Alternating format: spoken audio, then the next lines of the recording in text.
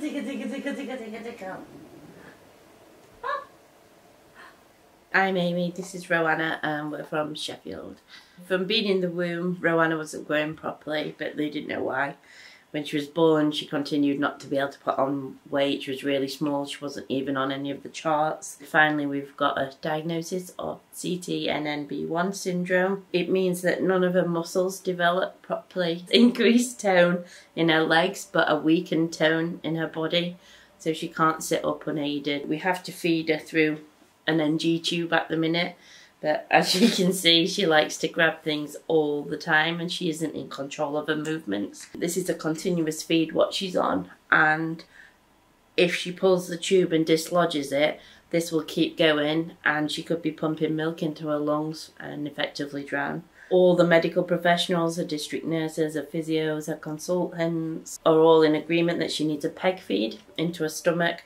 So it goes through her stomach and into her intestine, and it would make feeding more comfortable, feeding safer, but we can't get on a theatre list for some reason. The communication just seems to be terrible. We was admitted recently for the procedure to be done last week.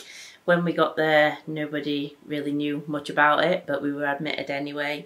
We were then told that the operation wasn't going to happen that week at all. Because she wasn't even put on a waiting list, but conversations started on the 5th of December about this being done, so she's been waiting a hell of a long time. She was officially put on the gastro list on the 27th of February, and we were told it would be a 5 to 6 week wait. Obviously we're now near the end of April and we're still none the wiser. She will repeatedly pull this tube out and be in discomfort. She's risking food being put into her lungs, the milk that's coming through the pump. She's in pain with it.